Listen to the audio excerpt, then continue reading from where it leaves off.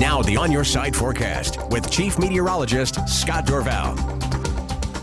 Finally, the sun shining through a good portion of the Treasure Valley today. Some places that haven't seen sun in a while, seeing some sunshine today and earlier in the day as well. So turning out to be a very pleasant day. In fact, I think we can show you a live look at the Ford Dealers Tower cam from atop the Grove Hotel. And there it is. Blue skies, just a few high, thin cirrus clouds. It doesn't feel so oppressive when you don't have that low cloud cover just kind of beaming down on you. So a nice day today. Tomorrow, the sun is going to start to fade behind clouds again, but this cloud cover will be coming in a little higher. So it'll be in advance of a storm system tracking our direction. But still, blue skies now looking nice. Let's look at these high temperatures along with that. 45 degrees in Boise, 44 Mountain Home, 49 in Twin. A little cooler in these locations, but it's warmed up for Boise westward. So, feeling a little nice outside. Now, some changes are going to be coming in. I'm going to show you those coming up here. And we're talking about a storm system that is going to track in our direction. Not going to be a huge deal for the Treasure Valley, but could be a huge deal for the Magic Valley. 43 in Boise now.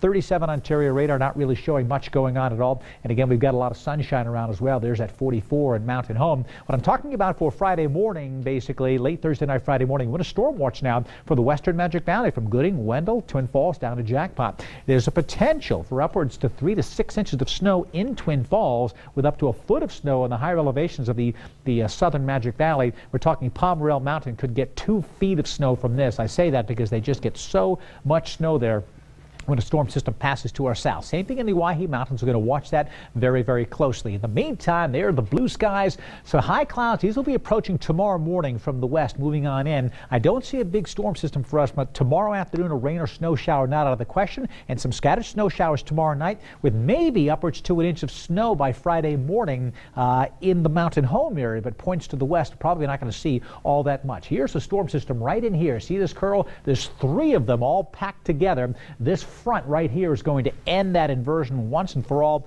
Gusty winds will start to move back in. Tomorrow afternoon we'll get breezes and then gusty winds on Friday. And we're talking about cooler weather coming in and more blue skies coming in for the weekend as well. I want to shift the focus to the east here. Very important now. See this storm system right here and this one down to the south. 35 years ago today, the blizzard of 1978 practically just ground southern New England to a halt for almost 2 weeks. I had 9 days canceled from school. Nothing was open for over a week.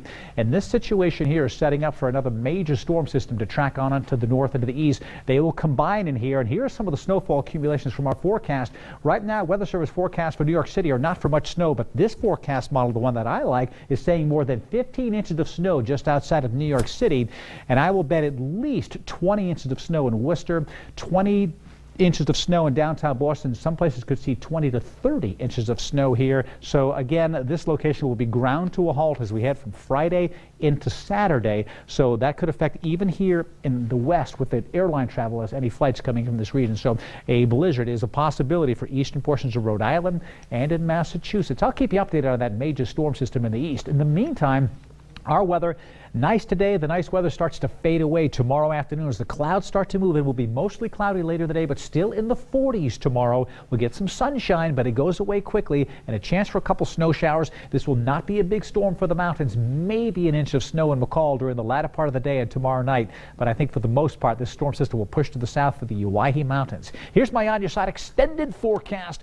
Notice the temperatures only stay near 40, in fact, upper 30s, but will increase the sunshine. The breeze will kick in Friday. Could be a morning snow flurry. On Saturday, a late day snow flurry, but I think blue skies otherwise, the puffy clouds, and a brisk, beautiful day on 38 degrees is still beautiful on Sunday because the sun will be shining, and I think we'll get sun into the beginning of next week as well.